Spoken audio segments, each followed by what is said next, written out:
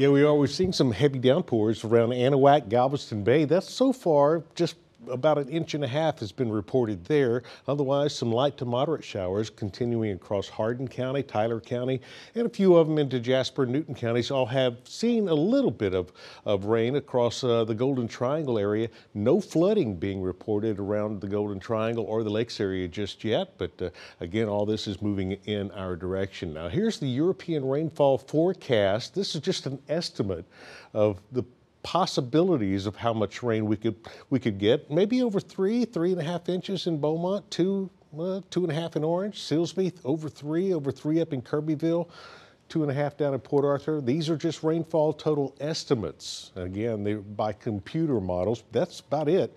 Otherwise, we're going to be looking for some cooler temperatures. Temperatures start falling into the 50s by this afternoon. Look at Amarillo, 24 degrees up there, 27, make that 29 in Lubbock. So that cold air starting to sink on in.